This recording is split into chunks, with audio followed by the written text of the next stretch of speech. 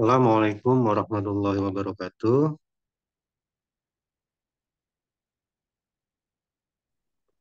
Waalaikumsalam warahmatullahi wabarakatuh. Waalaikumsalam warahmatullahi wabarakatuh. Oke, terima kasih Mbak Lili dan Mbak Mas Yajin.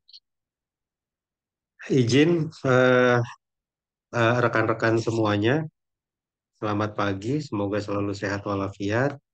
Saya memperkenalkan diri, nama saya, kamera belum on. Izin memperkenalkan diri, nama saya Tubagus Toifur. Saya di semester ini eh, proses belajar mengajar kita itu pada mata kuliah multimedia.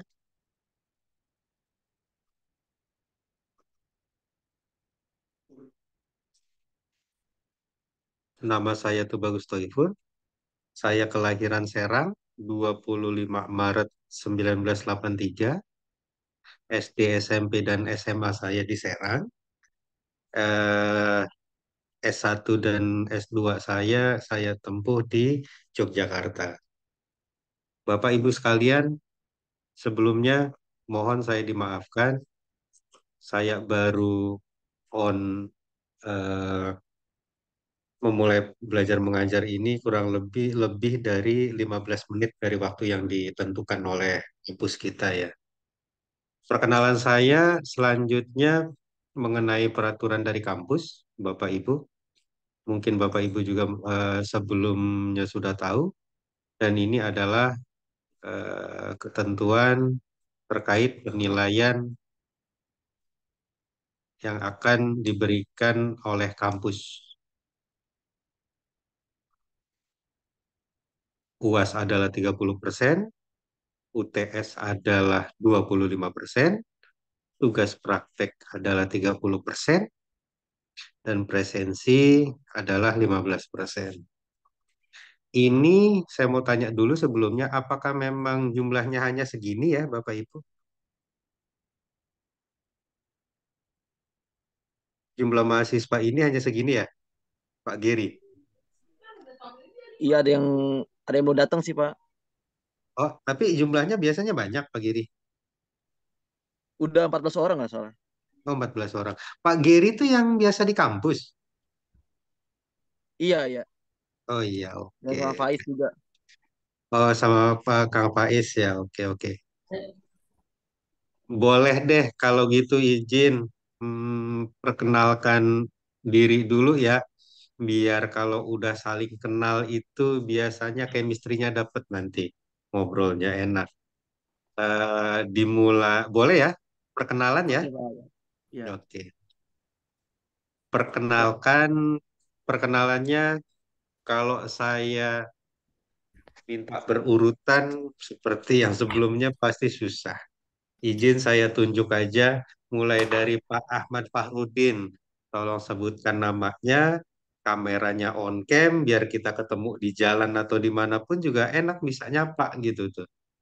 Asalnya dari mana, tahu ITTS itu infonya didapat dari mana gitu.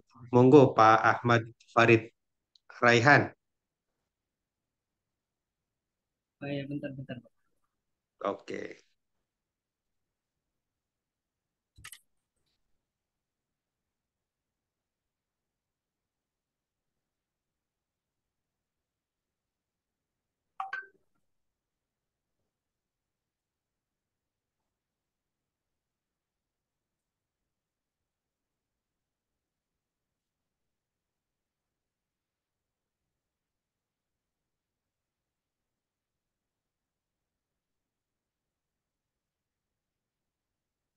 monggo Pak Ahmad Farid.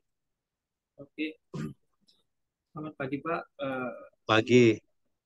perkenalkan nama saya Raihan, bisa panggil saya Raihan.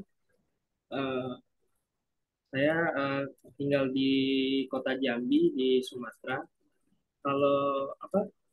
Saya tahu apa info kampus ITS itu dari Instagram. Oh dari Instagram ya. Iya. Nyambi kerja nyambi kuliah di tempat lain atau apa nih? Sambil Eh, aktivitas perkuliahan ini, kalau boleh tahu. nggak ada sih, lagi nggak ada aktivitas Oh, lain, Pak. lagi nggak ada project ya? Nggak ada, lagi nggak ada. Oh Sejak iya, pandemi itu kosong nih, Pak. kosong ya. Iya, Jauh juga ya di Jambi ya. Berarti belum pernah ke Tangsel nih, belum pernah lihat kampus ya, belum Pak kenal, Ahmad ya. Belum belum. pernah sama sekali ya. Ha. Iya, Mudah-mudahan dikasih sehat badannya, banyak rezekinya, kita bisa ketemu di Tangsel sambil lihat-lihat suasana di Tangsel itu seperti apa sih gitu tuh ya, Pak Farid ya. iya, Pak. Iya, Pak. Amin. Mudah-mudahan kesampaian. Oke. Iya, Terima kasih Mas Farid Raihan. iya sama-sama, Pak. Selanjutnya Mas Yajid Syafiq Irsyad.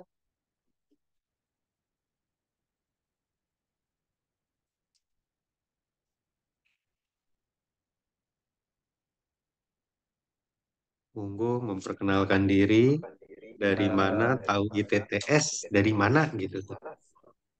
Assalamualaikum warahmatullahi wabarakatuh. Waalaikumsalam warahmatullahi wabarakatuh. Izin memperkenalkan diri. Nama Mm-mm. saya Yanti Sapikirsa. Asal saya dari Lampung, Pak. Lampung ya. Ya, tahu ITTS dulu sih dari oh, karena orang tua saya kebetulan melihat iklan ITTS di Facebooknya. Terus karena lagi kebetulan lagi nyari kampus, ya udah akhirnya Di nyoba di Facebooknya ITTS. siapa? Di Facebooknya ayah kebetulan. Siapa? Ayah. Oh, Jadi oh dari ala-ala ayah hiburan langsung. lagi main Facebook terus kok ngeliat Oh, kebetulan oh juga lagi iya iya. nyari kampus. Mm-mm. Tapi dari Lampung tuh sebenarnya ada beberapa ya kalau nggak salah saya kemarin ngobrol tuh. Tapi emang nggak taunya dari ayah saja atau memang sebenarnya ada dari teman-teman gitu tuh? Kalau dari temen Nggak, sih nggak ada, full nggak dari ada ya? saya ini, murni dari saya. Oh, berarti yang dari Lampung yang Mas Yajid kenal nih baru Mas Yajid gitu, belum ketemu sama teman-teman yang dari Lampung yang lainnya gitu ya? Iya, belum belum pernah. Oke, mudah-mudahan ada kesempatan, ada waktu, sehat badannya, bisa ketemu Mas Yajid. Kita Ya, ngobrol-ngobrol di kampus. Deket lah Lampung mah, Lampung sama iya, Tangsel itu sebenarnya deket lah. nggak terlalu jauh sebetulnya. Nggak terlalu jauh, tinggal nyebrang doang ya. Tapi kayaknya Iya, aslinya Jawa ini ya, iya Pak, soalnya kayaknya kalau di kabupaten saya hampir 95% orang Jawa ya. Jawa semua. Jadi Iya, iya, iya. Iya kebetulan banyak sih. juga keturunan Jawa semua. Di sini Iya, bahkan nggak ada orang Lampungnya di desa, Pak. iya ya. Orang Lampungnya bahkan ya karena dulu kosong. Nggak ada eh, sama eh. sekali, Pak. Kalau di kampung sebelah masih ada, kalau di desaku udah Iya, nggak iya. ada. Masuknya mana? Pringsewu. Iya, Pak, Pringsewu, Pak. Di Pringsewu ya, ya banyakan di Pringsewu sih ya, tahu saya. Iya. Oke, terima kasih. Salam kenal Mas Yajid. Selanjutnya kalau boleh on cam lagi, eh, Mbak Lili Karoma. Monggo Mbak Lili Karoma, boleh memperkenalkan diri. Assalamualaikum warahmatullahi wabarakatuh. Waalaikumsalam warahmatullahi wabarakatuh. Perkenalkan nama saya Lili Karoma. Mm-mm. Eh, saya dari Cirebon, Pak. Cirebon, Tahu udah Cirebonnya mana? kabupatennya sih? Oh di kabupatennya. Ya, Saya tuh kalau sama orang Cirebon tuh berasa kayak saudara gitu karena memang bahasa saya di Serang. Di Serang itu ada dua, ada Sunda, ada Jawa. Dan Jawa kita itu memang katanya mirip-mirip sama Cirebon karena dulunya banyak orang Cirebon yang di Serang gitu tuh. Tahu ITTS dari mana ya, Mbak? dari media sosial sih, Pak. Dari medsos Itu ya. juga ya nggak sengaja gitu. Oh, nggak sengaja berjodoh gitu ya. Tapi Iya, sebelumnya begitu, sempat sempat cari info Pak. kampus di tempat lain. Apa karena memang pilihan waktu itu pandemi Sebelumnya dari online, ya udahlah kita pilih yang online dulu gitu tuh. eh, nggak tahu sih, Pak. Emang jalan ke sini bareng. Ngalir aja gitu ya. Iya. Iya, Ya oke, terima kasih Mbak Lili Karoma. Salam kenal. Mudah-mudahan kita bisa bersilaturahmi tatap muka ya nanti di kampus suatu saat nanti. Makasih Mbak Lili.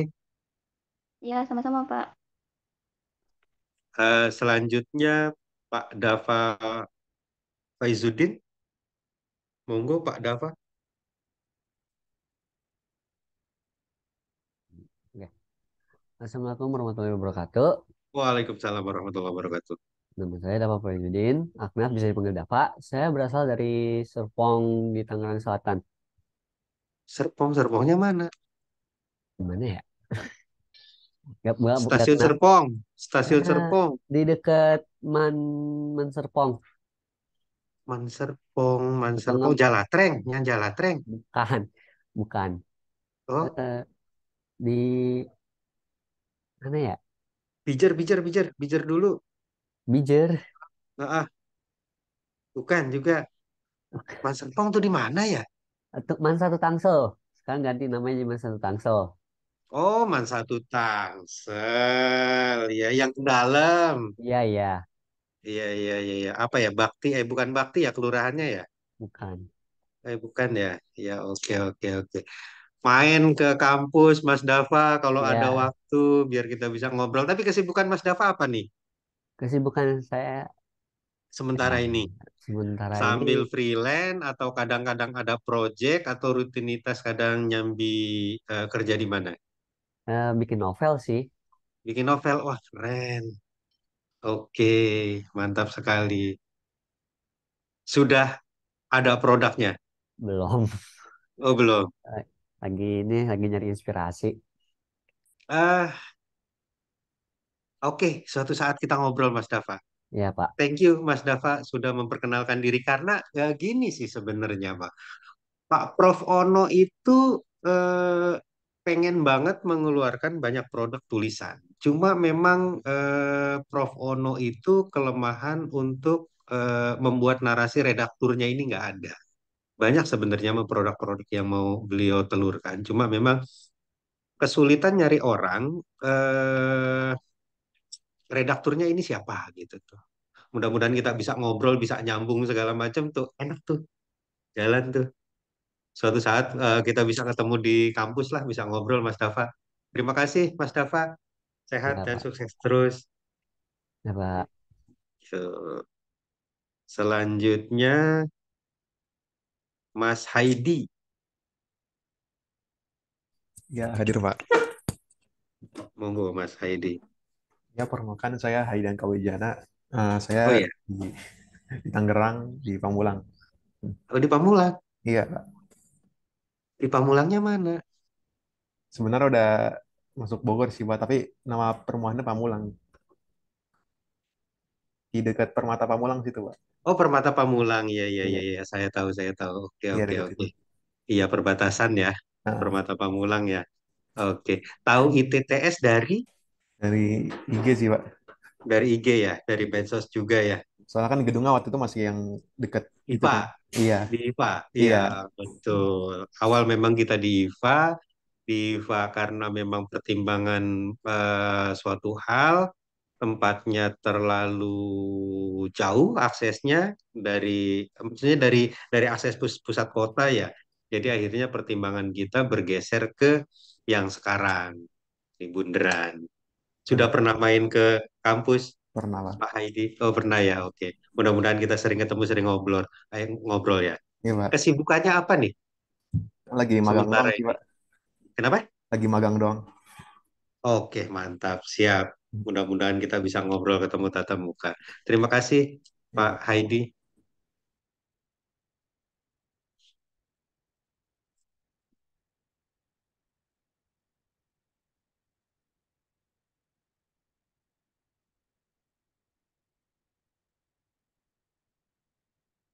Selanjutnya boleh dah, Mas Giri. Lodowik Putra Saban. Monggo, Mas Giri. Mantap. Izin, saya belum kenal secara resmi. Monggo, Pak Giri memperkenalkan diri. Perkenalkan, nama saya Giri Putra Saban, tinggal di Depok. Depok. Iya, Aslinya mana, Pak Giri? aslinya orang NTT sih, Pak. Nusa Tenggara Timur. Wah, mantap. Saya dulu waktu di Jogja kenal beberapa teman-teman NTT, cuma memang saya kalau dia cerita tentang kampungnya tuh saya nggak terlalu memperhatikan karena nggak kebayang sama saya. Teman-teman NTT ini bukan memuji ya, maaf ya Pak Geri, bukan maksud muji. Ya, Kalau udah baik tuh baik banget. Saya dibelain terus ketika saya ada ketemu permasalahan dan apapun dia maju paling depan. Saya juga nggak tahu kenapa, padahal saya nggak perasaan, saya nggak kasih apa-apa, saya nggak bela dia, saya juga nggak biasa aja perkenalan biasa. Tapi kalau dia udah senang sama kita tuh baiknya minta ampun. Saya salut sama teman-teman NTT. Tinggalnya di saat ini Pak Geri tinggal di mana? di Depok. Depok ya? Iya, Jauh dong ya bolak-balik ya? iya sih jauh. Di Sawangannya sih, Pak. Oh di Sawangan. Ya lumayan sih dari Sawangan ke kampus. Makanya kadang sering sering standby di kampus aja ya Pak Geri. Ini lagi di Iya. kampus? Enggak di rumah sih. Oh, lagi di rumah ya. Oh, Iya, di Depok tuh rumah bukan kos. rumah. Rumah. Oh, sama orang tua. Iya, Wah, mantap. Siap. Kita udah lama ngobrol-ngobrol sih, biar Pak. enggak. Iya. Ya? Udah lama di Depok sih. Oh, sudah lama ya. So, dari kecil mungkin ya. Iya, dari SD. Dari Oh, kecil. dari SD mantap. Siap, Pak Geri. Terima kasih Pak Geri. Mudah-mudahan Iya. tetap konsisten eh, apa bekerja sama di TTS bareng-bareng. Kita sukses Iya. bareng-bareng. Terima kasih Pak Geri. Iya. Selanjutnya Pak Ahmad Nathan Firdaus bisa memperkenalkan diri, Pak Ahmad Nathan.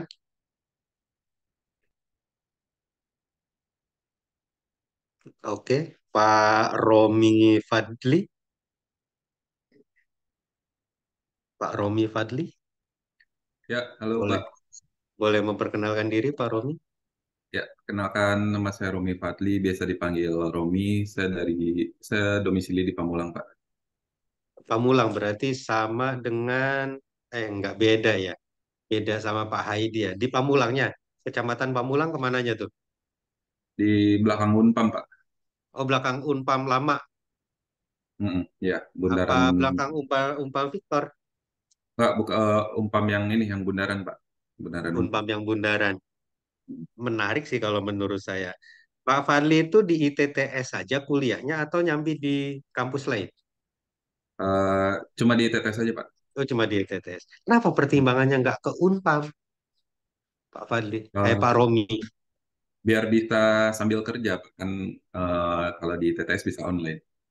Oh iya juga sih ya, karena memang pertimbangan. Tapi di Unpam juga ada yang kelas karyawan kan ya? Iya sih. Nggak apa-apa Cuman sih, maksud saya menarik gitu orang-orang seperti Pak Romi ini tertarik ke kampus yang notabene baru dibandingkan Unpam yang Romi juga sebenarnya kan tinggalnya di Pamulang, tahu banget Unpam, Unpam itu seperti apa gitu. iya, kalau di Ya, Unpam itu kan perkuliahannya masih, walaupun kelas karyawan masih ada eh, apa, datang ke kampusnya harus wajib banget gitu loh Pak. Jadi harus benar-benar iya, ini standby luang ya. waktu. Mm-mm. Mm-mm. Nah, Sabtu itu kalau nggak salah teman-teman saya yang kuliah di Unpam tuh kadang Sabtu itu full dari pagi sampai sore gitu atau ada Ya, Sabtu Minggu gitu ya. Ya. iya, Kalau betul. boleh tahu nyambi proyekan di mana nih, Romi? Saya mengelola perusahaan sendiri Pak Punya CV di gitu. PT Pak. Oh, PT. Bergerak di bidang apa? IT Pak. Ini software developer. Oh, software development. Bukan ke networkingnya ya, bukan ke jaringannya ya. Sebenarnya ya yang paling banyak itu emang di software developer. Cuma kalau Mm-mm. misalkan ada yang kaitan sama jaringan komputer kayak bikin Mm. VPN, nah itu kita ambil juga gitu. Sama microcontroller juga kalau misalkan ada kebutuhan hardware, microcontroller, IoT-nya kita ambil juga gitu. Mm. Pernah nyoba Cisco? Cisco, iya router ya Pak ya? Iya, router Cisco pernah. Iya benar Pak. Oh, pernah ya. Tapi Expert kalau di bidang itu. kalau kalau kalau nggak ada request secara khusus harus pakai brand apa, eh, yang paling umum kita pakai mikrotik emang. Tapi kalau emang diminta khusus, oh harus Cisco, baru kita pasang Cisco, gitu, Pak. Hmm. Iya, iya, iya, iya, iya, iya. Jadi by defaultnya mikrotik dulu gitu kalau nggak ada Mikrotik requestan ya itu. defaultnya. Iya sih, emang kebanyakan karena dari harga juga kan lebih lebih ini ya, lebih hemat lah ya dibanding Cisco. Ya, Mm-mm. ya. Dari sumber daya juga nyari orangnya lebih gampang sih. Lebih gampang ya, mikrotik ya. Sudah lama Pak Romi. Tapi untuk saya tertarik sama Cisco-nya tadi. Hmm. Cisco yang Pak Romi sendiri atau punya tim lagi terkait konfigurasinya kalau boleh tahu levelnya di level apa sekarang untuk yang Cisco? Oh, kalau Cisco Udah biasanya, ke expert nggak? Udah sampai ke expert belum? oh, enggak sih Pak, enggak sih. Kalau yang karena Cisco itu jarang banget ada kebutuhannya sih sebenarnya Pak. Kalau saya Iya, kebetulan dapatnya, jadi lebih banyak itu emang di mikrotik gitu. oh Kalau lebih Cisco itu banyak. emang kalau apa sesekali banget, cuma beberapa kali justru gitu, bukan Mm-mm. sesekali gitu. Kalau Iya, mikrotik emang lebih lebih sering gitu Pak. iya, iya. Karena memang mikrotik kan kebanyakan di rumah-rumah kayak RT RW net segala macam sekarang juga banyak yang ini kan, yang usaha sendiri, narik sendiri gitu ya, dan pakainya mikrotik ya, Ya, tapi di perusahaan juga ternyata kalau bukan perusahaan IT ya, kalau ya misalkan perusahaan biasa oil gitu ya. gitu, nah perusahaan biasa gitu, perusahaan inventory gitu, nah itu eh, mereka nyaman-nyaman aja kalau kita kasihnya mikrotik gitu, Iya. setuju aja gitu Pak. Jadi ya Kecuali karena memang yang jaringannya udah besar gitu tuh ya, jaringannya udah luas gitu tuh ya. Sebenarnya ya mungkin rekanan kita juga sebenarnya jaringannya kan itu luas, dia pakainya Cisco. Cuma memang saya dapat info itu mereka terkendala terkait apa ya tenaga ahli orang yang memiliki sertifikasi di level berapa gitu tuh. Cisco, cuma dia belum nemu sampai sekarang gitu tuh. Cuma dia butuhnya yang expert gitu. oh ya kalau expert belum sih kalau untuk Cisco karena Iya. kasusnya jarang banget sih Pak. Jarang ya Cisco ya. Karena nggak jarang dapat kasus yang seperti itu gitu Pak. Karena kan Ya kalau dia siswa mungkin ISP ya, ISP iya gitu kan. Nah, ah, kalau langsung kalau perusahaan sih rata-rata mikrotik aja udah cukup sih karena untuk iya. di satu kantornya. Distribusi ke bawah aja gitu tuh ya. Nggak Hmm, manajemen sampai ke atas gitu ya. Kalau Cisco ya kan emang betul. kompleks ya. Iya betul. Iya. Oke, terima kasih Pak Romi. Ya Pak, Keren sama-sama. proyekannya Pak Romi, mantap. Ya, terima kasih.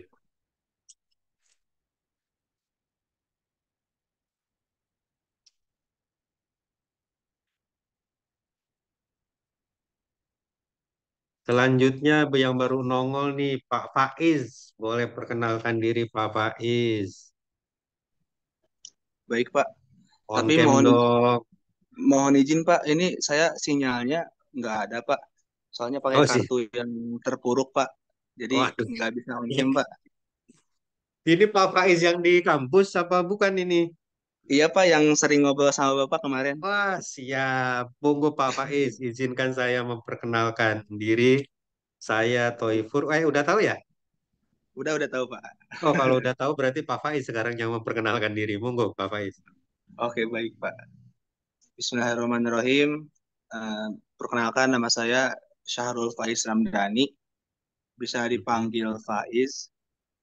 Asal dari Rangkas Bitung Ih, di Lebak, Banten. Berkelas. Ya, ya, ya, ya, ya, ya. Ya, Tahu ITTS dari mana Pak Faiz? Dan kenapa saya kadang nyemplung standby di kampus? Saya tarik sekali nih infonya nih. oke, Pak. Untuk ITTS saya tahu dari Prof Ono ya. Karena Mm-mm. singkat cerita dulu kan saya pesantren ya, Pak. Jadi nggak Di tahu mana? ilmu di Bandung, Pak, pesantrennya. Pesantren di Bandung malah ya. Ya, Iya, dan iya. di pesantren itu saya nggak pernah belajar ilmu IT kan. Jadi saya Mm-mm. pernah punya cita-cita jadi pintar IT. Kemudian Mm. saya belajar tuh setelah lulus. Nah, ketika di YouTube eh, saya di disarankan untuk melihat video Prof Ono gitu kan karena algoritma YouTube banyak memberikan video beliau gitu. Iya. Akhirnya ketika saya melihat banyak video beliau, muncullah di situ ada profil TTS. Jadi seperti itu, Pak. Mm-mm. Oh. Oh iya. untuk Berarti perkenalan sebelumnya ITTS-nya. sama sekali belum belum apa belum tahu ITTS itu seperti apa gitu tuh ya. Tapi Iya bisa betul. kadang Pak Faiz sering di kampus itu eh, domisili di mana emang sekarang? Untuk domisili saya di Rangkas, tapi saya udah ngekos Pak di BSD sini Pak, dekat Di mana? di depan WTC Pak, depan Oh, mall depan WTC. WTC. Iya, Oke, oke, oke, di oke. kampus karena ini Pak, kalau belajar di rumah itu bisa, tapi Mm-mm. cukup membosankan Pak. Iya, iya, Soalnya kayak ketika di kurang kampus banyak diskusi. suasananya gimana gitu ya? Ya, betul. Iya, iya, Jadi iya, iya, lebih enak di kampus, banyak diskusi, banyak ngoprek segala sesuatu iya, gitu, iya. lebih enak Mm-mm. aja gitu Pak. Berarti Pak Faiz ini lebih tertarik ke jaringan dibanding ke coding ya? Karena Prof. Ono itu basicnya sebenarnya lebih ke elektro, ke jaringan lah kurang lebih gitu. Sebenarnya untuk masalah itu Pak, saya lebih tertarik ke coding sih. Coding ya? Cuma karena dulu awal-awal itu saya tertarik ke dunia hacking Pak. Jadi seperti itu. Oh, iya, Ya, iya, iya, iya, iya. ketika Penasaran itu ya? masuk ke ITTS, kemudian banyak teman yang pintar coding seperti Hmm. misalnya Bang Romi, Bang Nathan gitu kan. Ah, Jadi ah. banyak diskusi. Jadi Itu masuk. saya juga Benar. mendalami gitu Pak. Jadi Iya. seperti itu. Banyak nanti di teman-teman yang lain juga ada Pak Yusuf, terus Pak Aulia, terus ada tim-tim lain juga sebenarnya mah yang bisa apa ya? Bukan hanya outputnya adalah semata terkait project, tapi outputnya adalah pengembangan kita semua ya. Jadi project itu pada dasarnya bagi mereka-mereka yang fokus di dunia usaha, project itu penting, sangat penting, nomor satu gitu tuh. Akan tetapi kalau bagi di dunia pendidikan, goalnya itu bukan itu yang dicari gitu tuh. Tapi adalah sisi dari keilmuan dan manfaat yang didapat, kurang lebih seperti itu sih biasanya. Project Ya, itu ya penting buat kita semua, tapi output yang diharapkan itu bukan semata tentang projectnya, tapi ilmu dan manfaat yang didapat. Gitu sih Pak Faiz biasanya. Saya ya. sama Pak Faiz itu berarti kalau jarak tempuh dari kampung saya ke kampung Mas Faiz itu sekitar 1,5 jam atau paling jauh itu 2 jam kalau ke Rangkas. Tergantung dari Rangkasnya juga sih. Bapak di mana Pak? Saya di Serang Pak Faiz, di Oh di Serangnya. Serang. Ya, Iya iya iya. saya tuh asli Serang. Kalau Pak Faiz tahu tuh eh, rumah saya itu di Taman Baru. Taman Baru itu yang di grup satu Kopassus depannya tapi kampung seberangnya Oh yang iya di tahu Pak. Kopassus. Nah, Tahu. ya kalau dari tol Serang Barat ya kalau nggak salah. Nah, di Iya. Taman Baru saya yang di grup satu Kopassus tuh Pak Faiz. Kalau Pak Oh, Faiz lagi lewat, mau ke Cilegon, mau ke Anyer, lewat situ, monggo mampir ketemu kita ngobrol bareng. baik Pak Gitu. siap. Saya kira Pak Faiz bukan orang Rangkas. Oh, ternyata orang Hmm. Rangkas. Iya Oke, Pak. terima kasih Pak Faiz. Yang terakhir, Oke Bapak Pak. Ibu semua, saya lanjut ya, saya lanjut. Jadi yang tadi adalah saya ingin sampaikan bahwa karena tadi belum komplit. Ini adalah eh, yang akan kita tempuh selama 1 semester ini. Yang pertama terkait penilaian, ada UAS 30%. Kalau UAS saya yakin teman-teman semua eh, harus ditempuh, wajib ditempuh. Kalau UTS juga sama, karena ini adalah ujian tengah semester, poinnya adalah 25%. Tugas praktek mungkin satu sama yang lainnya itu berbeda, atau mungkin juga sama tugasnya, eh, poinnya adalah 30% dan yang terakhir adalah presensi. Kalau presensi, saya melonggarkan kepada teman-teman, akan tetapi mohon kesepakatannya bahwa kalau memang teman-teman berhalangan dengan atas nama kesibukan atau memang tidak bisa ditinggalkan suatu kegiatan itu, dan teman-teman memang harus fokus, nggak bisa eh, Zoom lewat laptop ataupun HP, saya melonggarkan teman-teman boleh izin. Tapi usahakan jangan terlalu sering. Boleh teman-teman juga tidak mendengarkan saya, boleh, nggak apa-apa. Kalau seandainya teman-teman memiliki kesibukan lain yang sifatnya adalah urgent, tidak bisa ditinggal. Karena saya meyakini bagi teman-teman yang memang ingin menyerap apa ya pengetahuannya, bukan sumbernya hanya dari saya terkait perkuliahan, karena sekarang itu media pembelajaran ini banyak sekali sumbernya. Bisa dari YouTube, bisa dari IG, bisa dari TikTok, bisa dari media-media lain, itu banyak sekali. Bisa dari tulisan-tulisan jurnal dan yang lain sebagainya. Untuk ilmu tuh sekarang banyak banget tersebar di mana-mana. Kita bisa download di mana-mana. Bahkan saya pribadi banyak menemui diskusi sama teman-teman di kampus-kampus lain juga, banyak mahasiswanya yang justru secara kemampuan jauh dari dosennya. Jadi jauh lebih bisa lah, karena memang dia banyak baca, dia banyak melakukan studi kasus segala macam. Tapi kalau pengajar itu biasanya lebih mengandalkan apa yang sudah pernah diserap, disampaikan. Jadi kadang up to date-nya itu kurang. Tapi kalau teman-teman saat ini itu banyak sekali sumber informasi pembelajaran dari manapun itu sumbernya. Jadi yang mau saya sampaikan adalah bahwa di ITTS ini perkuliahan itu memang sifatnya wajib, tapi memang ada sedikit toleransi bagi teman-teman sekalian jika memang berhalangan benar-benar urgent. Tapi saya juga nanti akan koordinasi berapa kali pertemuan teman-teman ini harus wajib. Karena yang terakhir saya dengar itu kalau tidak salah ke depan akan dilakukan pertemuan tatap muka sebanyak berapa kali gitu. Dan itu sudah ketentuan dari kampus, Bapak Ibu sekalian. Eh, Selanjutnya kita masuk ke dalam materi tentang multimedia. Multimedia itu sebenarnya zaman dulu itu multimedia itu bukan terkait tentang apa yang ada di dunia teknologi dan informasi ya.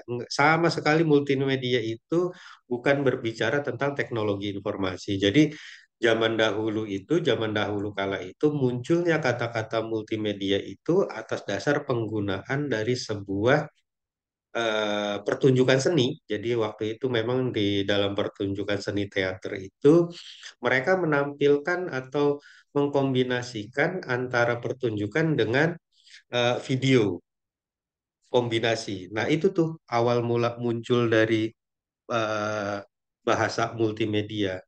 Ketika memang zaman sudah bergeser, Apple memiliki terobosan, IBM juga, akhirnya multimedia ini digunakan menjadi sesuatu yang lebih digital. Yang komputer itu tadinya hanya berupa tulisan, teks, segala macam, dia akhirnya sudah membuat soket. Soket sound, soket grafis, segala macam. Nah, itu tuh gabungan dari beberapa media-media itu akhirnya menghasilkan gambar, menghasilkan suara, menghasilkan video, menghasilkan teks, dan selanjutnya. Ditambah lagi karena memang teknologi informasi itu terus berkembang, ditambah lagi dengan adanya beberapa software multimedia. Kalau teman-teman sempat tahu dulu itu di Makromedia itu ada dua, ada Makromedia Director, ada juga Makromedia Flash yang sekarang sudah diakuisisi oleh Adobe ya, kalau nggak salah Flash. Jadi multimedia saat ini tuh perkembangannya sudah jauh lebih kompleks dibanding zaman saya dulu. Kalau dulu itu membuat multimedia itu salah satunya dengan aplikasi Adobe Flash kalau sekarang, kalau dulu adalah Makromedia Flash, itu digunakan buat pembelajaran interaktif. Jadi memang saat itu untuk web sendiri eh, belum begitu menarik ketika ya, digunakan untuk sebuah media pembelajaran.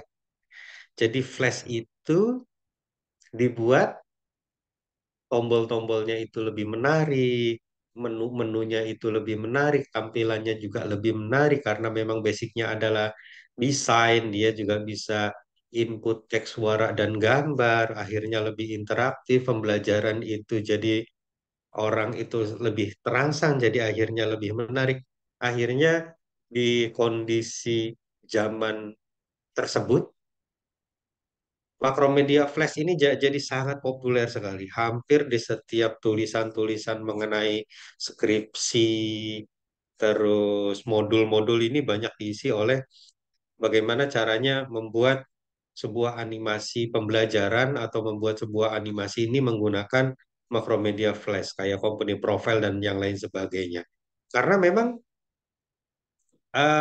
cukup menarik ya ketika Makromedia ini outputnya adalah company profile sebuah perusahaan.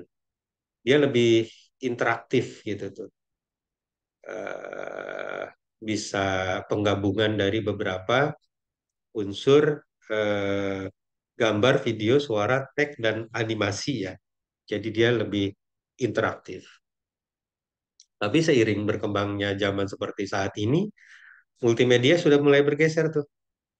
Kenapa? Karena memang tidak sefleksibel penggunaannya.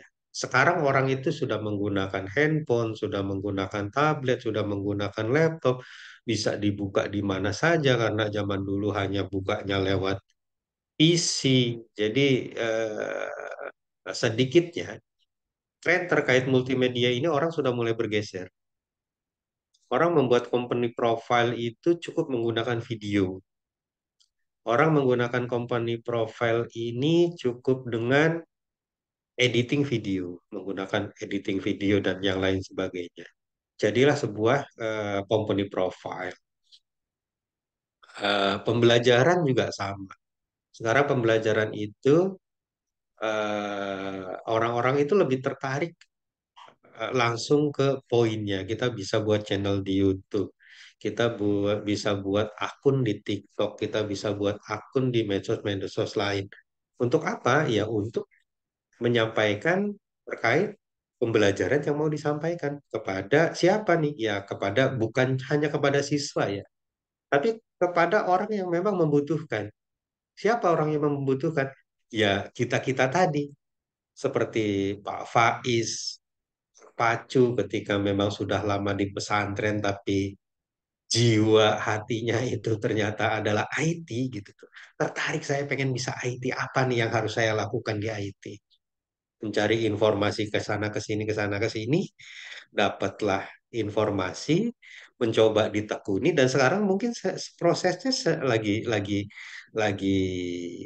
bagus ya, lagi semangat semangatnya mudah-mudahan nggak sampai kendor sampai terus full digas sampai sampai benar-benar bisa memberikan dampak dampak manfaat ya bagi teman-teman di lingkungan Pak Faiz khususnya di keluarga atau sebenarnya saya juga punya banyak teman-teman yang di Rakas yang bergerak di bidang IT dulu sempat buat project bareng sebenarnya di sebuah aplikasi tapi dulu simple banget kita buat aplikasinya hanya sebatas web tapi alhamdulillah dari situ silaturahmi bisa terjalin sampai sekarang.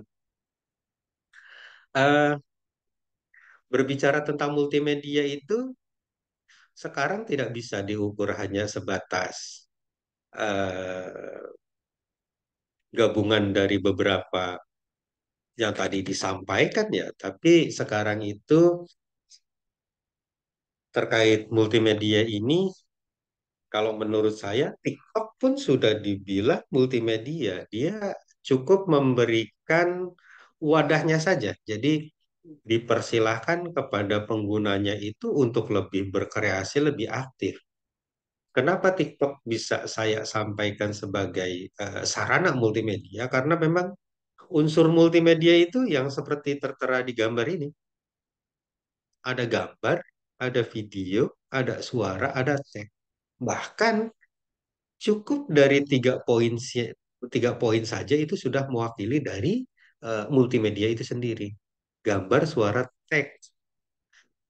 Karena memang tuntutan dari sebuah produk pasar ya. Jadi orang itu semakin unik, orang itu semakin produknya itu berbeda dengan yang lain, tentu akan semakin dicari. Oh, ini nggak biasa. Ini desainnya lebih menarik nih. Ini lebih artistik nih. Sama seperti kita ngeliat video-video eh, kalau pernikahan zaman dulu kan monoton tuh. Kalau kita lihat video orang tua kita segala macam. Tapi kalau zaman sekarang, wah video-video eh, prawedding atau pernikahan itu udah sangat menarik nih. Apa ya? Karena kita belajar dari zaman dahulu bahwa untuk mengambil sebuah gambar, foto atau video itu memiliki teknik yang khusus agar lebih enak dipandang atau enak dilihat. Dari video tersebut kita bisa menggabungkan beberapa sumber suara.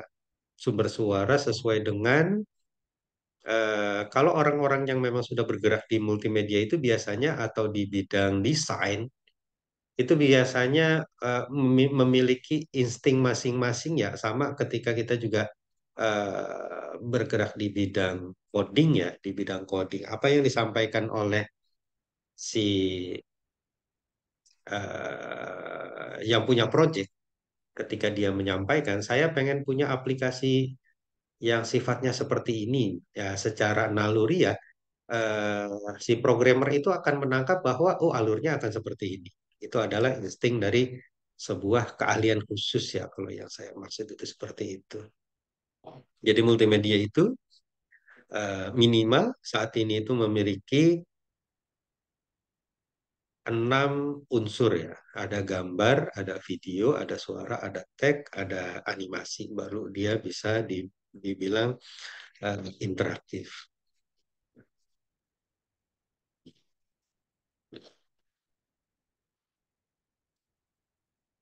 Mengapa multimedia? Mengapa sih kita harus pakai multimedia? Jadi ada sebuah penelitian yang menyampaikan bahwa orang itu mampu menyerap daya ingat itu 20% dari yang dilihat, 30% dari yang didengar. Dan orang itu dapat mengingat 50% dari yang dilihat dan didengar. Dan lebih baik lagi, itu dia bisa melihat, dia bisa mendengar, dan dia bisa melakukan sesuatu. Itu sekitar 80%. Sangat efektif memang. Jadi ketika apa yang dia lihat, dia dengar, dia juga lakukan. Contoh, saya akan coba menampilkan.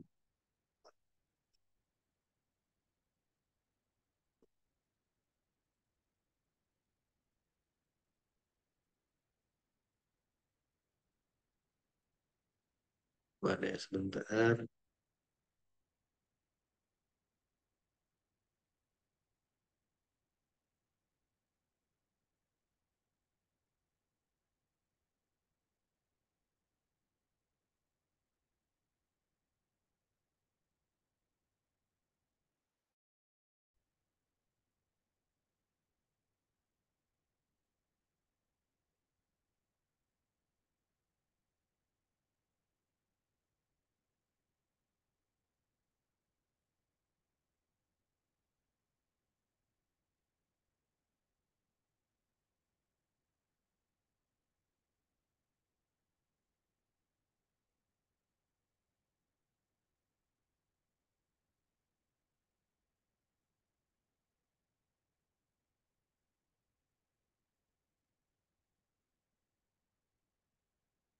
Nah, contohnya adalah ini, sebuah animasi dari sebuah 3D.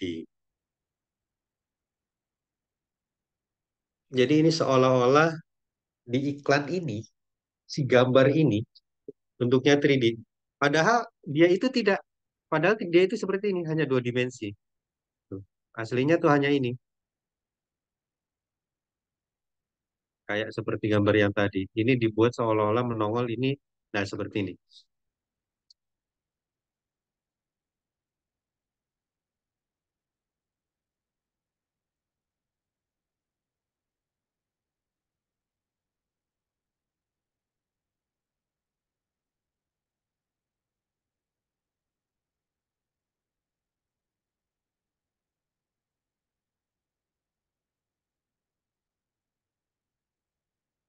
Nah, itulah multimedia.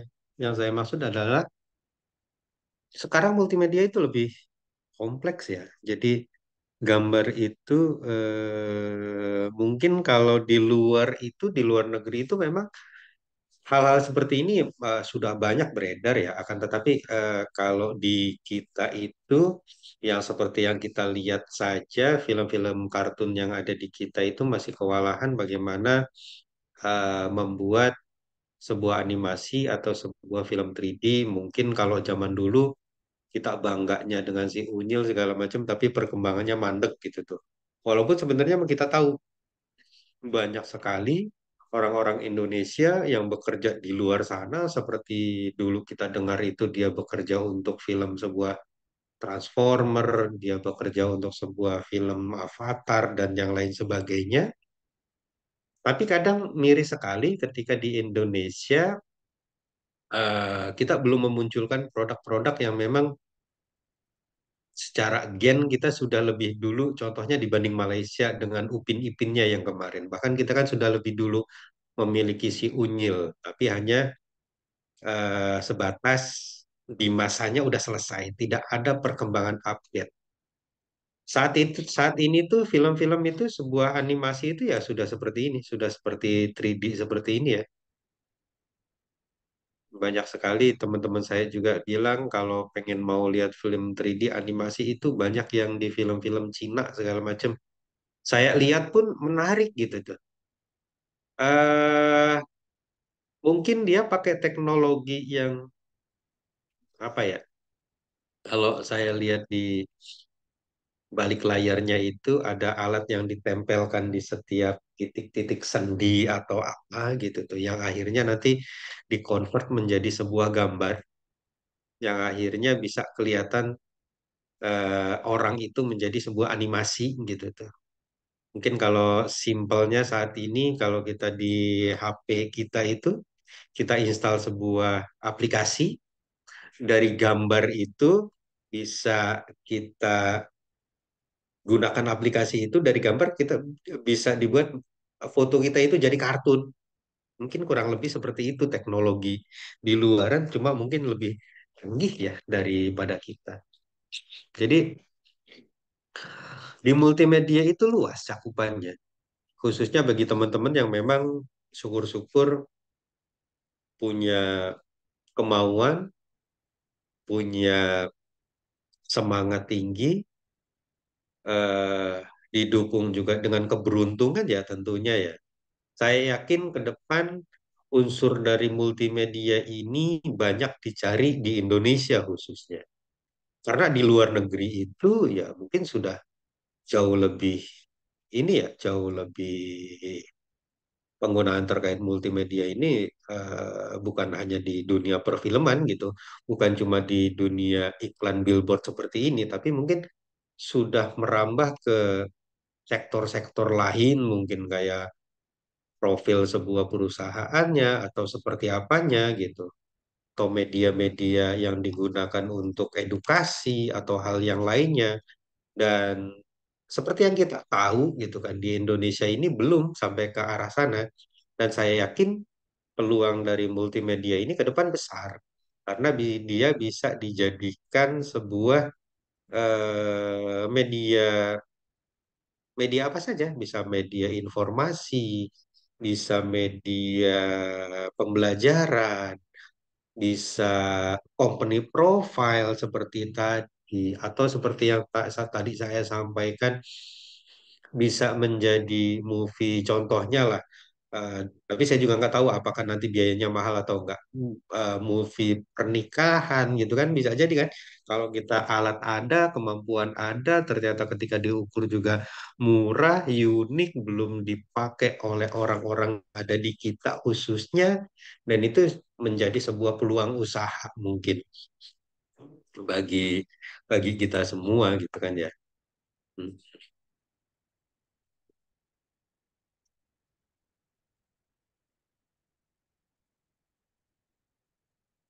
Nah, itulah kenapa multimedia digunakan. Sebenarnya baik zaman dulu maupun zaman sekarang itu sebenarnya seperti sejarah yang berulang ya. Sama saja gitu, nggak ada bedanya. Eh, hanya saja memang yang berbeda itu perilaku sama kompleksitasnya ya. Kompleksitasnya mungkin berbeda. Kalau dulu mungkin unsurnya hanya beberapa unsur, tapi sekarang itu sudah merambah hampir semua sektor, kurang lebih seperti itu. Selanjutnya yaitu tentang pemanfaatan dari multimedia sendiri. Multimedia itu memberi nuansa baru dalam perolehan informasi melalui aktivitas membaca ya. Kalau dulu itu orang itu multimedia itu digunakan untuk salah satunya eh, orang itu jenuh dalam melakukan eh, edukasi membaca gitu. Makanya multimedia membantu secara interaktif. Kalau teman-teman Muslim mungkin tahu, jadi kayak Al-Quran digital segala macam penanya cukup nunjukin ke huruf yang kita maksud itu ya salah satu perkembangan dari multimedia di zaman dulu pun sudah seperti itu, pen seperti itu. Jadi multimedia juga memiliki peran yang penting dalam bidang seperti yang tadi saya ekonomi, pendidikan, teknologi informasi, dan bidang-bidang lainnya seperti mungkin film, game, hiburan, virtual reality, komunikasi, iklan, bisnis, informasi, dan macam-macam. Jadi kalau kita berbicara seperti bisnis di software ya, kalau dulu mungkin orang ya paling cuma web gitu kan, ya paling juga aplikasi desktop gitu kan, aplikasi jual beli, stok opnam barang segala macam. Tapi kan kalau sekarang orang sudah kompleks. Orang bukan lagi hanya membicarakan tentang web base, tapi bagaimana web ini eh, bisa berekosistem dengan pola bisnis dari sebuah perusahaan itu gitu. Mulai dari pembayarannya, apakah memang mudah digunakan, mulai dari pemesanannya segala macam dimudahkan atau tidak gitu kan. Terus bagaimana si pelanggan ini bisa melihat sebuah barang, dia ready-nya berapa, itu kan baru terkait dari sisi pengguna. Jadi memang sekarang kan seperti yang mungkin lebih lebih hataman Mas Romi ya sama sama teman-teman yang lain ya kalau terkait sebuah sistem informasi. Tapi saya meyakini mana konsumsi buat para pelanggan, mana juga konsumsi buat admin desktop yang nanti mereka itu memiliki otoritas atau mereka sebuah laporan berapa banyak penjualannya, berapa harganya, komoditi apa yang dijual, segala macem gitu tuh.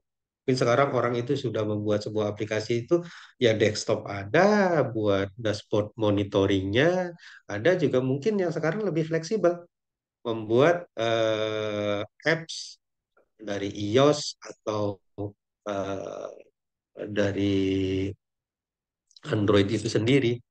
Sama juga dengan di multimedia pun demikian gitu ya. Di multimedia itu ketika kita memang mencoba membuat sebuah company profile, kita juga membutuhkan data dan informasi dari sebuah perusahaan ya. Jadi bagaimana caranya kita bisa membuat sebuah company profile itu jadi jauh lebih menarik? Tentunya ke beberapa unsur tadi kita tidak boleh ketinggalan nih salah satu unsur dari sini. Karena interaktif itu fungsinya adalah agar si pengguna, khususnya si pengguna ini tidak merasa jenuh dan membosankan gitu ketika menggunakan eh, dari hasil dari multimedia ini gitu tuh. Jadi memang secara sugesti si pengguna ini selalu menarik setelah ditayangkan menu ini, menu apa lagi di dalam sebuah multimedia itu.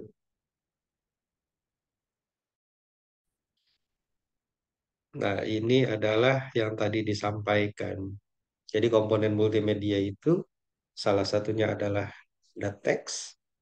Teks adalah suatu kombinasi huruf yang berbentuk satu kata atau kalimat yang menjelaskan suatu maksud atau materi pembelajaran yang dapat dipahami oleh orang yang membacanya.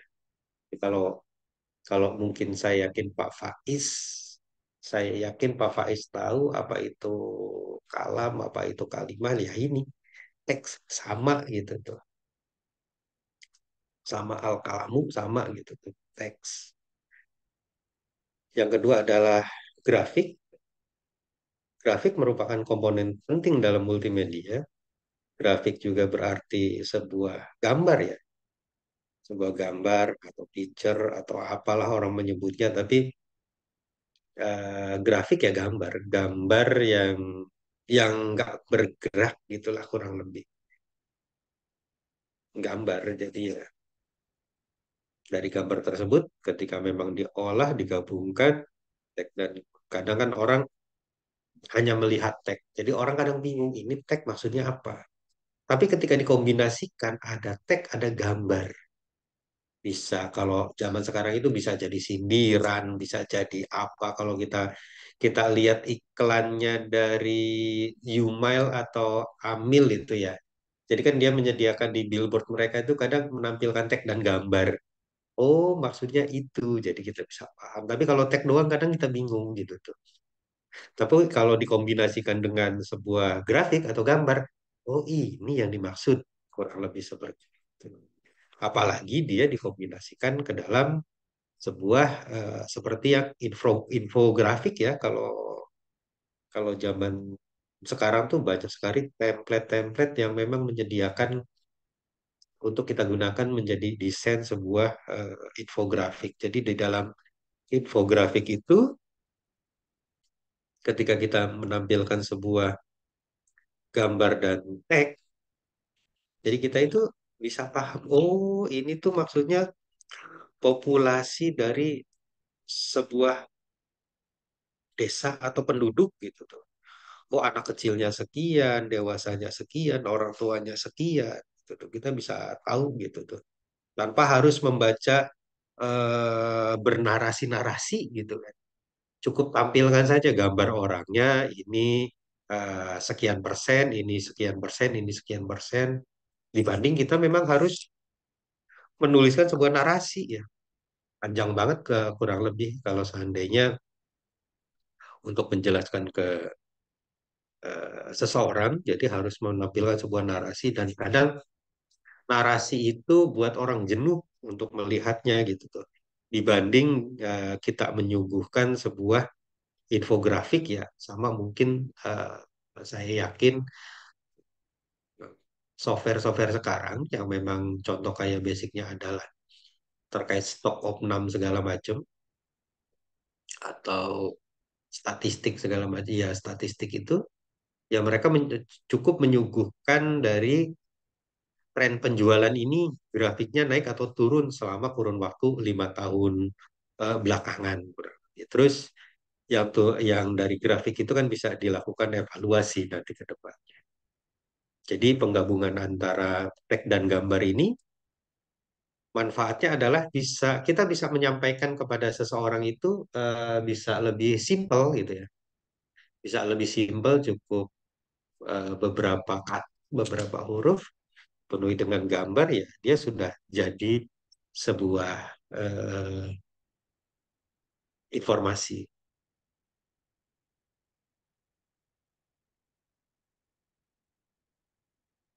Nah, Ji, dari gambar tersebut sebenarnya kan yang sama-sama kita tahu kadang sekarang itu kan lebih mudah ya buat video gabungan dari gambar sama teks itu kan kita bisa buat juga di HP ya. Kita bisa atau bahkan langsung aja deh kita bisa pakai aplikasi TikTok gitu kan atau di IG kita bisa pakai aplikasi dari IG. Nah, di TikTok itu ya konsepnya memang bagus. Pertama kali orang yang memang memiliki ide buat TikTok itu saya salut luar biasa karena memang idenya simpel. Eh, ingin buat seperti YouTube mini, tapi durasinya nggak seperti YouTube gitu tuh. Sebenarnya tapi gabungan dari beberapa media sosial yang lain seperti IG, Facebook, YouTube. Dia dikemas menjadi satu menjadi sebuah TikTok. Jadi akhirnya menarik, orang bisa berinteraksi, orang bisa nge-like, orang juga bisa komen, bahkan dia bisa live buat jualan, buat promosi, buat iklan segala macem. Jadi sudah kompleks. Jadi kita itu sebenarnya zaman sekarang itu sudah terkait multimedia itu sudah tidak pusing lagi. Punya punya keahlian khusus iya. Akan tetapi maksud saya yang instan juga ada gitu. Karena untuk buat sebuah video yang menarik sekarang pakai media sederhana juga bisa gitu. Cukup bermodalkan HP. Ya ngegabung-gabunginnya ya cukup pakai HP juga dari gambar-gambar tersebut ditumpuk, dikasih sound, dikasih teks, ya udah sudah jadi sebuah multimedia. Sekarang juga kan di aplikasi-aplikasi itu juga sudah bisa disisipkan ya animasi-animasinya atau bukan bahkan gradasi eh, transisi dari sebuah video itu seperti apa segala macam sudah banyak disediakan oleh aplikasi-aplikasi yang memang menyediakan membantu kita semua agar pembuatannya itu lebih lebih gampang lah, lebih menarik lah. Dan ini adalah suara. Suara ya tentu adalah bunyi ya. Nggak ada suara yang nggak berbunyi. Ya suara yang bunyi gitu tuh. Ya suara itu macam-macam bunyi dalam bentuk digital. Mungkin musik. Kalau kita mungkin pernah melihat dari sebuah video company profile, baik itu company profile perusahaan atau company profile yang lainnya. Jadi memang biasanya sebuah eh, multimedia itu iringannya adalah musik itu. Bukanya adalah musik. Sama seperti di film ya. Film itu awalnya suara musik, trennya segala macam. Tapi sekarang udah bergeser. Kadang orang menampilkan sosok dulu baru diiringi musik. Tapi kalau zaman dulu biasanya diiringi musik dulu tuh. Itu makanya kalau kita sempat nonton review film-film zaman dulu tuh, kalau Indonesia ya saya berbicara Indonesia. Film-film kayak Brahma Kumbara, film Angling Dharma, film Pak Haji Roma Irama, semuanya diawali dengan musik. Ya karena memang trennya ya seperti itu. Trennya semua film itu saat itu bahwa untuk menarik perhatian adalah harus diawali instrumennya adalah musik. Kalau zaman sekarang, oh enggak gitu. Zaman sekarang itu ya lebih kompleks. Ada yang diawali dengan gambar doang, ada yang diawali dengan eh, sebuah drama gitu. Nah, musik selanjutnya. Atau di zaman dulu itu mungkin diawali dari sebuah narasi gitu ya. Dari sebuah narasi yang disampaikan oleh si director terkait apa yang akan ditampilkan. Eh, yang terakhir adalah terkait interaktif ya. Nah, di sini kelihatan banget nih jadulnya nih. Elemen ini sangat penting dalam multimedia interaktif. Elemen lain seperti teks, suara, video, dan foto dapat disampaikan di media lain seperti TV dan VCD player. Tapi elemen interaktif hanya dapat ditampilkan di komputer. Elemen ini sangat bermanfaat, sangat memanfaatkan kemampuan komputer sepenuhnya. Aspek interaktif pada multimedia dapat berupa navigasi, simulasi, permainan, dan latihan apabila dalam suatu aplikasi multimedia.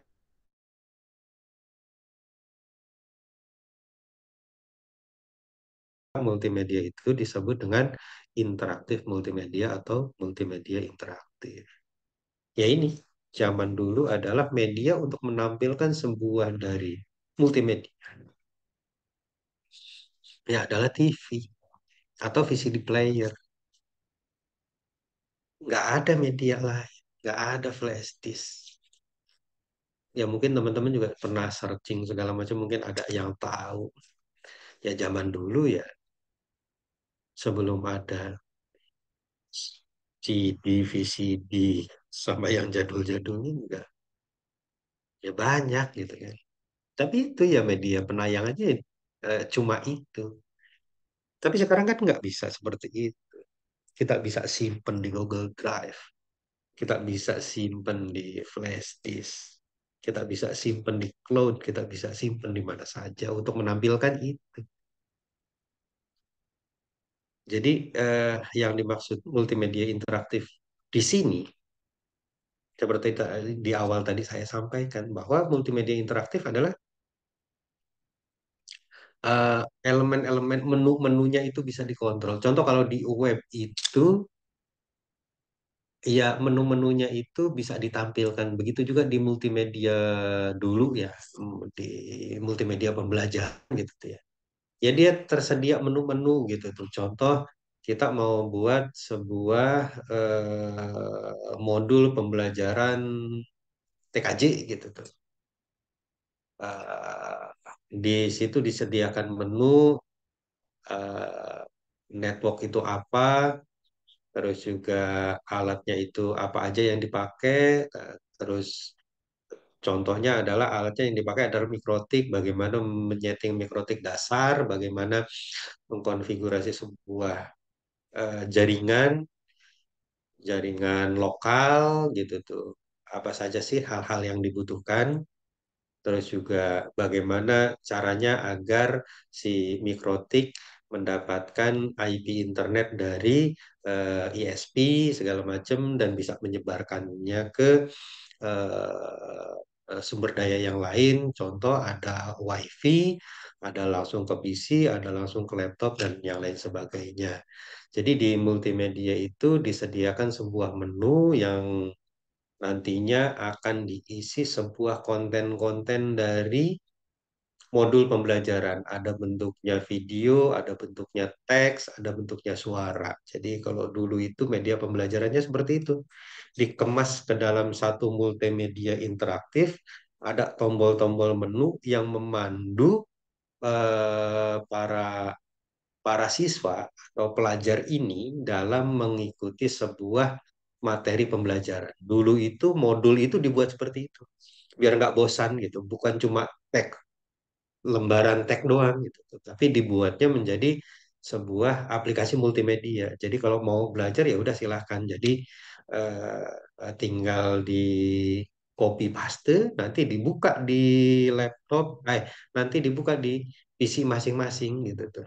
Tinggal diklik, pengertiannya apa, cara kerjanya bagaimana, terus implementasinya seperti apa. Ya dulu ya seperti itu media pembelajarannya, media prakteknya. Jadi harapannya adalah dulu itu media seperti itu memudahkan siswa untuk menyerap suatu materi pembelajaran. Kenapa? Karena ya bisa diulang-ulang kan. Karena bisa diulang-ulang dan harapannya adalah menarik. tombolnya interaktif, ada animasinya, segala macam. Mungkin seperti itu ya. Maaf ya, saya dari tadi ngomong sendiri. Mungkin teman-teman juga jenuh. Apa ada yang perlu ditanyakan terkait multimedia ini? Oke. Apa sudah cukup, Bapak Ibu sekalian? Saya rasa cukup ya, cukup ngantuk ya.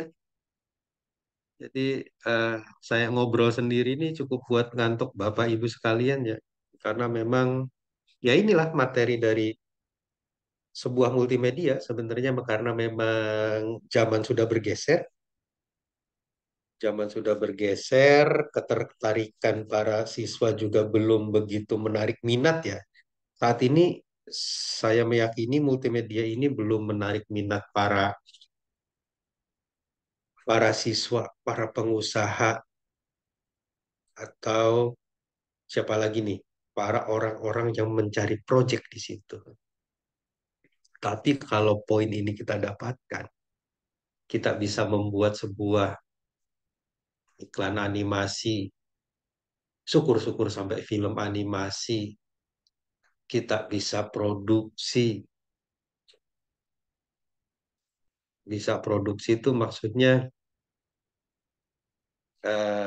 ceritanya kita bisa buat sendiri. Wah, keren banget. Kita bisa buat cerita, kita jadikan sebuah film animasi, didukung dengan keterlibatan teman-teman nih. Ya walaupun saya sedang berangan-angan ya, tapi mudah-mudahan ya kita bisa merealisasikan. Tapi memang komponen dari multimedia ini tentu bukan sebuah hal apa yang mudah ya, karena perangkat dari multimedia ini sangat mahal sekali. Dan saya juga pernah kenal sama teman-teman multimedia ini dulu di tahun 2011 kalau nggak saya, apa 2012. Dia itu membeli PC itu menghabiskan dana zaman dulu nih, menghabiskan dana sekitar 50 apa 60 juta gitu tuh. Maksudnya saya sebagai orang yang berpenghasilan sedikit kaget saat itu. Ini serius beli PC sekitar nominal segitu gitu tuh. 50 apa 60 tapi kisaran segitu gitu. Iya bener. Apa sih yang dibeli? Karena kan zaman segitu mungkin saya masih terkaget-kaget ya. VGA-nya dengan kualitas yang luar biasa, motherboardnya, RAM, terus juga prosesornya dengan kualitas yang luar biasa. Ya karena memang dia eh, produksi di situ, dia fokus di situ. Mungkin dia harus memaksimalkan di situ. Cuma mungkin eh, supporting saat itu dari yang lainnya mungkin kurang, jadi akhirnya amat sangat disayangkan. Jadi ya sudah, mandek gitu saja. Tapi potensi multimedia ini kalau menurut saya besar. Selagi kitanya memang memiliki semangat, memiliki generasi selanjutnya ya, maksudnya tidak mentok di satu generasi gitu, tidak selesai di satu generasi, tapi terus continue gitu. Karena kalau kita perhatikan bersama, mungkin di luar negeri juga seperti itu gitu tuh. Jadi terus ada perkembangan, terus ada penelitian, terus ada penemuan-penemuan terbaru terkait dari permasalahan-permasalahan yang dialami. Ya, itulah regenerasi jika memang kita mau ikut andil ya, ikut andil dalam hal kebaikan, membantu sesama ya. Kita harus terus menciptakan tren positif, khususnya di pribadi kita sendiri, dan tentunya kita menularkan atau membuat regenerasi ke generasi-generasi selanjutnya. Mungkin bisa dimulai dari keluarga terdekat kita, teman terdekat kita, dan orang-orang di sekitar mungkin barulah sebuah niatan baik itu tidak mandek di kita gitu. Karena kita kita kita sendiri kan nggak pernah tahu apakah memang kita ini masih lama hidupnya, sehat terus atau bagaimana. Sedangkan mungkin bisa jadi suatu saat adalah teman-teman ini eh, suatu pemikir-pemikir hebat yang akan mencetuskan ide hebat. Kan tetapi idenya itu harus mandek di pola pikir teman-teman, tidak ada yang melanjutkan, regenerasinya terputus, ya udah ya itu ya selesai, kurang lebih seperti itu. Jadi izin kalau seandainya nggak ada yang ditanyakan dari teman-teman semua, waktunya mungkin masih sekitar setengah jam lagi, tapi nggak apa-apa, kita akhiri di sini kalau memang nggak ada pertanyaan. Kalau ada pertanyaan, monggo. Tapi kalau nggak ada, kita cukupkan sampai di sini ya. Gimana Mbak Lili Karomah? Open mic nih sepertinya. Belum ada pertanyaan sih Pak sejauh ini. Ya benar, jangan jauh-jauh Mbak. Nanti ya, iya. Cukup Pak. Cukup ya.